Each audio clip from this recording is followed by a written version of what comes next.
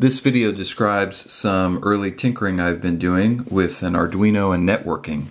Here we have the Arduino at the bottom. On the top is the Ethernet shield connected to an Ethernet cable, and then I've got a serial LCD coming off the side. I could have used a regular LCD, but I prefer to have the smaller number of wires running to it. As you can see, there's no USB cable connected to the Arduino, so I'll power it up by connecting an external power supply. And its internal program is now listening on port 80 on the IP address for the shield.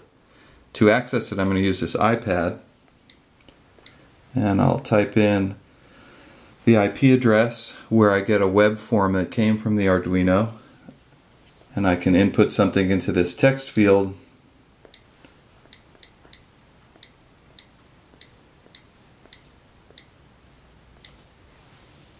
And you can see that shows up on the LCD display on the Arduino.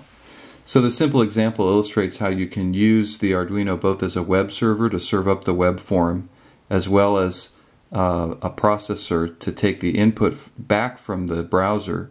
And I hope to apply this towards a variety of applications in which a browser is the front end for an Arduino controlled application.